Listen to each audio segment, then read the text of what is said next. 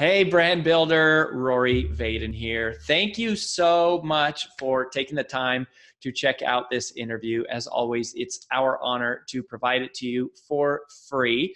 And wanted to let you know there's no big sales pitch or anything coming at the end. However, if you are someone who is looking to build and monetize your personal brand, we would love to talk to you and get to know you a little bit and hear about some of your dreams and visions and share with you a little bit about what we're up to see if we might be a fit. So if you're interested in a free strategy call with someone from our team, we would love to hear from you. You can do that at brandbuildersgroup.com/podcall, brandbuildersgroup.com/podcall. We hope to talk to you soon. Hey, everybody, and welcome to another episode on the Influential Personal Brand. Today, I have a good friend and a BBG client as my special guest. Before I formally turn it over and let you guys meet the one and only Jill Flodstrom, let me give you just a little bit of her, what I'm going to call her professional bio, and then I'll help fill in the gaps with all the things that are not on here, which should be, which I think are a really impressive part of who Jill is and what she's done. But here are some things that might be relevant to you specifically if you are an entrepreneur or a small business owner, right? Because Jill is a serial entrepreneur. She has created and built 5 separate businesses in 3 separate industries. And so she is no stranger to jumping off the cliff without a parachute and trying to figure out how do we make this all work as she's flying down the mountain, which I think is a unique component of deciding to take that leap and be an entrepreneur and build a small business. But I would say when it comes to her personal brand, separate of all these businesses that she's created and runs, she really specializes in helping her clients mitigate feelings of overwhelm and chaos when it comes to growing their businesses. And as an entrepreneur and a small business owner, there is a lot of chaos and a lot of overwhelm. And I also know that Jill is not just passionate, but also just very skilled in efficiency and organization. And so she has really, I would say, made that leap from not just entrepreneur and small business owner, but also a thriving personal brand. So without further ado, welcome to the show, Jill. Thank you so much for having me. I'm so excited to be here. Yes, we are too. I love it when we get to feature our clients, and you're not just a client, like you're one of the OG clients. You've been a part of our community for 3 years. We're so honored and blessed to have get to be a small part of your journey and to see all the amazing stuff that you've built over the last 3 years. But I know all this, but the people listening do not. So to help everyone get to know you a little bit, just tell us how you got to where you are. What are these businesses that you've been building? And tell us just a little bit about all the things that are Jill. They are all so different. I think a lot of people probably tried to create businesses within the same industry. Not me. I'm just like, you know what? I want to try that. Let's go for it. But my career started in banking, which led to financial services because I used to work at the coroner's office. I used to meet a ton of people that were not prepared for retirement, not prepared for the bad things that can happen to us. And I just thought, you know what, there's got to be a better way. There's got to be people that we can talk to that really understand, what's kind of working using my medical background too. So it just kind of was a natural evolution. And then with the way that the reform has come about with healthcare and financial services, just thought, you know what, I need to create a personal brand, something that I can control. And it just kind of led to where we're at today. And it's been a natural evolution. And it's been an awesome, awesome journey. Oh, I love that. And I love how you just so always casually mention this brief stint of your life in the coroner's office in the morgue. I think it's so fascinating knowing you, and you were like the most bubbly, bright, friendly person on the planet. Like how that ever worked. I don't know. Maybe it's like the perfect juxtaposition of roles and positions in that. But so I want everyone to know, it's like kind of give people when you talk about building and scaling small businesses and all these different industries, it's like you have a real estate entity, you've got your financial services and insurance practice. You're really all across the board. And so I'm curious for you, knowing that when it comes to your personal brand and this personal passion of yours around organization and efficiency, it's like, how do you, like, I even know, like right now, as you sit right here, like you're sitting in Las Vegas, you do not live in Las Vegas, you live in Washington, but you're flipping a house for your real estate business. It's like, how do you keep all these different businesses like siloed and centered and organized and efficient and running all at the same time? Because that's a lot going on. It is. I always tell people it's like kind of like a marathon. Like you have to make sure that all these businesses are running at the same pace as each other, which is kind of a juggling, situation. But I think the most important thing is we try to complicate things so much as human beings.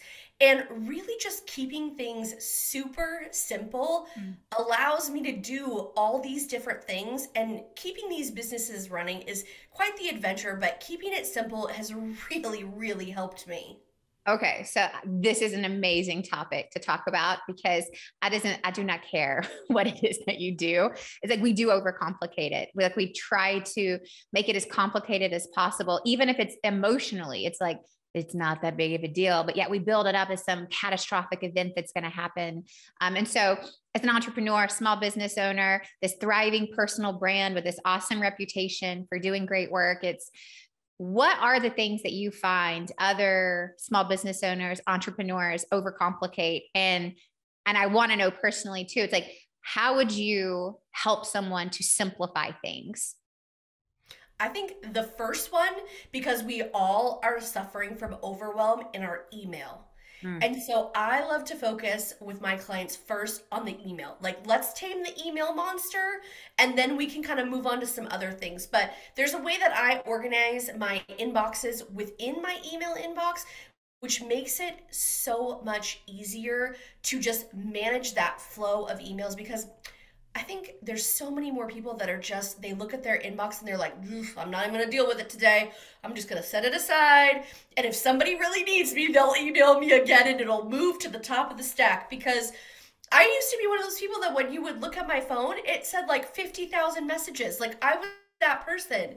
And now I am reformed and I am inbox zero. Like that's the team I'm on. And let me tell you, if you're suffering with email overwhelm, that inbox zero is like, it'll change your life. How is that even possible? Right? What? I know.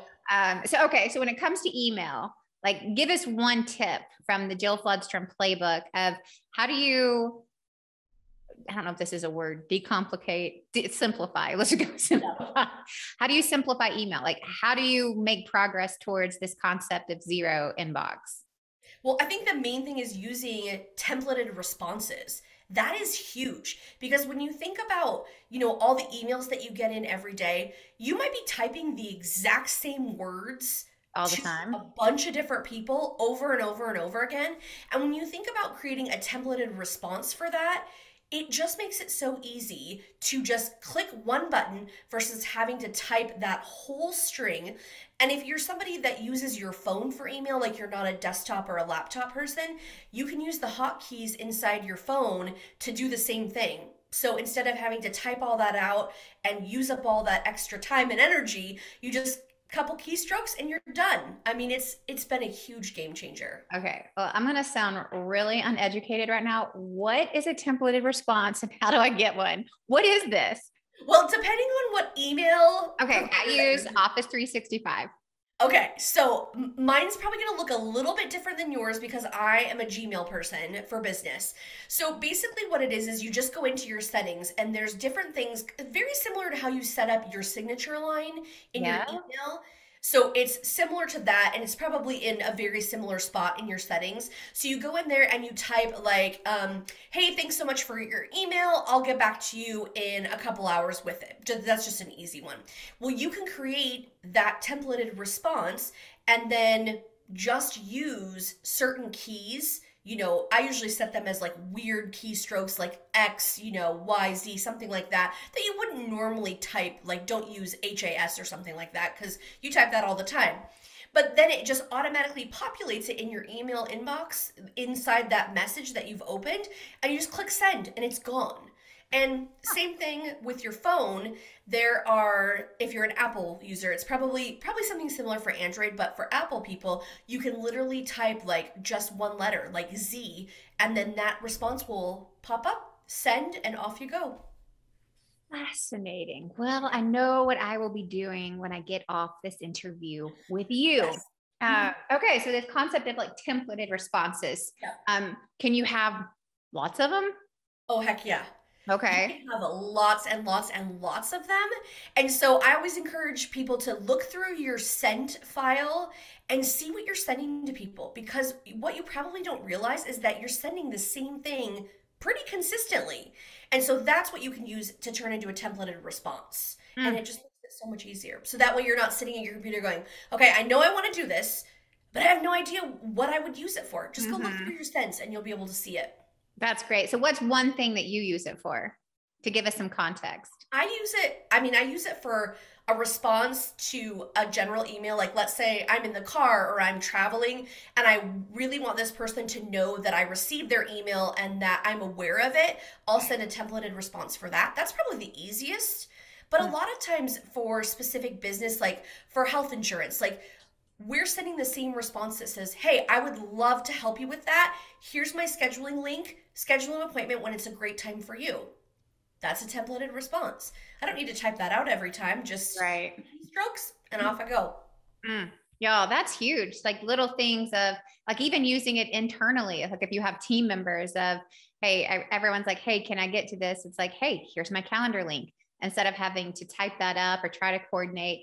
But that's the thing that I love too about working and talking with other entrepreneurs. There's these little hacks, right? It's all these like little things. It's nothing monumental, which I also don't know if that's a word, but it's like just enough. Making up words today. It's just enough to like free up a little bit of that mental space of going, it's one less thing that I have to like type out, think about, and get to. It also probably makes it easier to respond quicker of like, just like template response, go, template response, go. Well, and I always tell people too, like when we sit down and we talk about, we have this massive project that we want to do, and a lot of us don't have a full half a day or 2 hours to carve out to dedicate to just this one thing, but we have 2 minutes. And so using those little templated responses, you'll be shocked at how much time you get back into your schedule. And it's like anything, it takes a little bit of getting used to, but once you do, you will be to the point where I'm like, I can't live without it. Like I'm sending templated responses all the time. Oh, that's so true. Because it's like, how many times are we just trying to like we're in Starbucks line or we're sitting at a red light, definitely not driving, right? Safety first, but maybe sitting at the red light going, I have 2 minutes. And it's like, you can maybe get through 3 or 4 things versus one thing, just trying to type this out. I love that. I love those little hacks. I love everything about just trying to be more efficient. And this is also a part of your personal brand, right? So it's like, in addition to your insurance business and your real estate business and everything else you have going on, it was really this passion for efficiencies and little tips and tricks of the trade that you kind of leaned into your personal brand. So I kind of want to know, as a small business owner, as an entrepreneur, it's like, what was that trigger point for you of going, I have a lot going on. I'm managing a lot. I'm growing and leading multiple companies. Like this isn't necessarily something you had to do. You wanted to do it. So why make the choice to lean into building your personal brand as a small business owner? Well, it kind of started as something that kind of surprised me, to be honest, because I thought everybody was doing it. Like, I think we just kind of get into our own zones and we don't realize that not everybody is doing the same things. So I would go to these events and I would talk about these random things that I do, and people would be like, why are you keeping that to yourself? Like, you need to tell people about that. People need to know, because everybody needs more time, right? I mean, that's the one thing that we cannot get back. And so I just kind of was like, what? Like, people really don't know that? And so when I started talking about the email organization or like how to categorize your to-do list or all these different things, people were just like, say what? I've never heard of that before. So it was kind of that, but also knowing that with the way that things are changing in the financial services world and the health insurance world and the government becoming more involved in that, I really like the idea of being able to control more of the business than giving that to someone else to control. And so it just kind of was this marry of two things that I loved, all these random things that I do every day. I thought everybody did. And then also creating this business around it, because I think as entrepreneurs, when we stick together and we help each other, it is like the growth of that is just massive. And so if I can help other people with these little random things, I feel like it can really, really change their life. I love that so much. And that's so true. It's like every really great business idea truly should stem from this could really help someone else. So really, as an entrepreneur, a small business owner, it's like you were at these events with other small business owners and they're like, hey, why are you keeping all these secrets to yourself? Totally. Like, how do we like build this? And so you really started building your personal brand to help people just like you. Absolutely.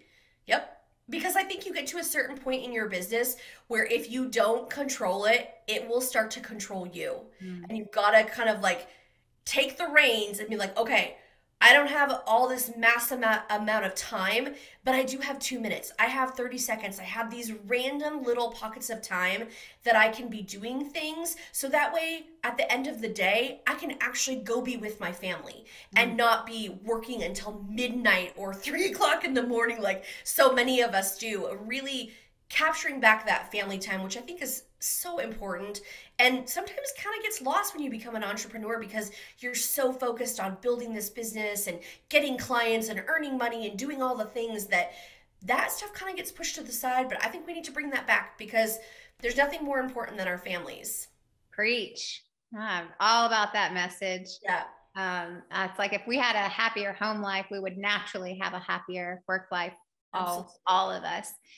Okay. So about 3 years ago, then you started leaning in and building your personal brand, which is how I got to be connected with you and a beautiful relationship with Brand Builders Group, and you started to emerge. And so I'm so super curious, and for everyone listening, what has this process been like for you as a small business owner of going, all right, I'm going to lean in and do this thing that I feel really called to do? Because unlike many of our clients who are building their personal brands for their actual businesses, yours is a little bit of a delineation from that. And it's like, this is naturally having positive byproduct, but it's almost like a whole new business. And so you've really built out this entire like productivity for entrepreneurs and small business owners course, which does and doesn't necessarily connect to your other businesses. So I would love to hear your journey about it's ultimately creating a new business, but why did you go the course route? And how has this process been for you as both the face of your business and also this kind of like growing personal brand? I think the main thing is that this started many years before I even had found Brand Builders, because it was something that I knew that I wanted to do, but it's like, where do you start? And so I know, because my whole high school career, I loved sports. And in sports, you always have a coach, someone who's pushing you, someone who's making you better, someone who's guiding you. And I really found that when you have an idea, but you don't really know what else is around that idea, I can build a business. That's not a problem. But when you take this idea, this little tiny baby, and you're like, how do I make this grow? Like, what could this become? I really think that the course route and having the coaching is huge. And I always tell people that there's no way that we could have created what we've created without Brand Builders, because there's so many people that I meet throughout this journey that are like, hey, I've already got this book, I've already got this thing. And I really came here with just an idea and like a calling, and like, I know that I can make a difference in someone's life. I don't really know how I'm going to do that, but I'm going to figure it out, and you guys are going to help me. So it was just really this journey that, looking back, it's like, holy smokes, we've accomplished a lot in the past couple years. It's kind of crazy when you look back, but I think the main thing that I want to tell everyone listening is that if you have an idea, do not give up on that idea. Find the person that supports you. Find whatever you need to make that idea a reality, because you don't want to let those ideas just sit in a notebook or stay on the shelf. You've got to get them out there because they really, truly can change other entrepreneurs' lives. Oh, that's such wisdom from your mouth right now. It's so good. I think one of the things I love about that, and we'll just stay here for just a second, is it's like, if the idea is in you, there's a reason, right? Right. Whether you see a need or you feel the need, or it's a need that's finally been fulfilled for you, or it's something you see people around you struggling with. And like, I would even say like today, it's like in our short conversation already, it's like templated responses. Like I already know like 3 different ways of like, this could really help me. It's like, may not change every part about my business, but I don't need 100 new ideas. I need a couple that just help me move a little faster. And I think it's such a great reminder to all of us. It's like, if that idea has been placed on your heart, if you feel like you have this calling, like it's for a reason. It's like somebody out there needs it. They need you, but they also need you to step out of this place of fear or uncertainty and go, I'm going to take a leap of faith, and we're going to see what happens. Absolutely. All right. So tell us a little bit more. The scariest part too. Oh, definitely the scariest part. It's Into the Unknown. My favorite song from Frozen. It's like all the things, right? So I want to know more about like what you've been working on when it comes to this personal brand of yours. And a huge part of it is I know that you are launching a new course, right? It's a huge part of, we're so excited to get to help you with that. And so it really is a course about helping people get their time back. Right. So we talked a little bit about this email and templated responses, but give us a sneak peek. And then for everyone listening, we're also going to include a link in the show notes of where you can go and get Jill's free productivity guide for entrepreneurs. In fact, I'll go ahead and give you like a little sneak peek of where you can go to get that. And you will go to scaleyoursmallbusiness.org/clear. Right. We'll also put that in the show notes. That's a really awesome place to go get this free guide that Jill has teed up for everyone listening today. But all right, Jill. So in this course of building this out, like there's a whole process to figuring out like, how do I take all of this knowledge and all of these things that I've been doing, and also what I think would actually help someone else, and put that together in a way that other people can digest it. So if you were to tell everyone listening, here are the 3 things that you are going to come away with in this course. And like, here's why people need help with productivity. They need help with becoming more efficient or just doing less. Like, what would those 3 things be? I think the main thing is we divided it up into 9 pillars, but there is so much in each one. But I think the most important thing that makes this course different is that each one is short and sweet. So you literally can take what we talk about and go do it. Very similar to how my podcast is, in the fact that it's like these short actionable things that you can do right away. So we'll start off with what's in the productivity guide is about your to-do list. The different steps that I go through that's different from what other people do, and just even organizing your to-do list, focusing on certain things, getting those knocked out first so they don't turn into the big, ugly, scary monsters, and just working through that list every single day. But there's stuff in there from working with your team. How do you organize your organization? Bills in your organization, like all sort, like it runs the gamut, because there's so many things that I have learned from running all these businesses, and of course feedback from other business owners that I've helped. But I mean, there's a calendar in there that just talks about what to do on the 10th, the 25th, once a year, once a quarter. And I feel like that has been a huge help for people, because when you've got a checklist, just print it out, you pin it up on your board, and you're just like, oh, that's the day. Got to get that done today. That's so good. So I have 3 questions about that, and kind of like back to these 3 things that you should do. So I think you said a couple of things there. I'm going to like tee in of like knowing you and knowing your content, like 3 things. So the first one is this to-do list. Yes. So if you were to say, if I was just going to give you one tip right now to everyone listening of like, here's one thing you should do to better maximize your to-do list, or however it is that you would say, it's like, what's the one thing on the to-do list that we need to know? Definitely do the stuff that makes you money first. I think sometimes we get lost in the busyness and the easy stuff, but really you've got to make sure that stuff that has a firm date deadline and the stuff that makes you money has to get done first. but sometimes that's the stuff that we procrastinate the most. So that's huge. Do those things first. So do the things that make you money first. Everything else is second to that.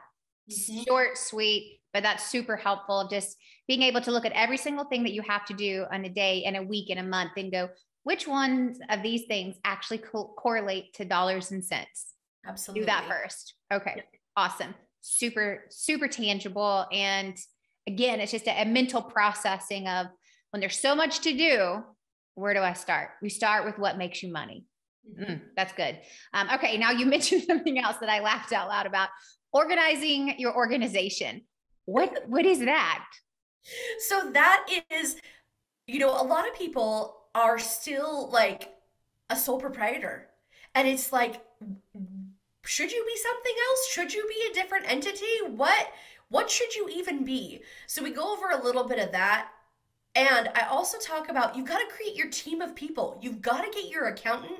You've got to get your attorney. You've got to get these people because you're going to be talking with them a lot. And we don't know what we don't know. So you need a good team of people to protect you because you're going to make some mistakes and they can prevent you from making some costly ones. Oh, yeah. So it's just like making sure it doesn't matter if you're a one-person show or you have a team of 100. It's like these are all the people that touch all the parts. It's my attorney, it's my financial person, it's my CPA, it's, whatever, right? We're walking through it. Okay. So it's getting everything organized in a way and placed in a place where it's like, this is who I go to for what. Exactly. Okay. Yep. And knowing who those people are, what roles do they fill? Okay. That's awesome. But yeah, and I think that's really good. It's like, that also helps you uncover any gaps. Absolutely. Yeah. Like as an entrepreneur, I'm a part of EO, the Entrepreneurs Organization here in Nashville. And I still find it so amazing how I'll be in like these small group discussions with other entrepreneurs and people don't have an actual attorney. Like people don't have a formalized tax person and they have multi-7-figure businesses and they're still kind of just winging it. I personally am way too OCD for that. So but it is amazing to me. It's like for so many of us, it's like we've been successful in spite of ourselves. And there's a certain point where it's like, okay, I actually have to create some formality to what I'm doing in case of X, Y, and Z. So organizing your organization, making sure you've got the right people in place to take care of the things when and if needed. Okay. Second awesome thing. Okay. Third thing, and I'm just like super curious about is you talk a lot about email in terms of time-saving tips. Other than email, what do you think is the other next biggest thing that people need to work on who are entrepreneurs, are small business owners to get their life back in check? Well, I think the most important thing is finding some sort of software to keep track of everything because a lot of us keep so much stuff in our head and then we wonder why we're so stressed out, why we forget things, why people are like, you're never listening to me. And so being able to put all that stuff somewhere, whether that's a calendar, some sort of, Kanban board, whatever that looks like for you, having a holding place where you can put all those ideas so that way when you're ready to come back to them, you haven't forgotten them. And I think it's there's so many things that are just, it's simple and you're like, that can't work because it's so simple, but that's what does work. Do you have some favorite softwares? I do. Okay. I love Asana, but I'm testing out a new one that is called ClickUp and I'm very intrigued. So I'm kind of looking at it, dabbling a bit to see if it's a better match to, bring all these things, and all of our team together to see if it's a better fit.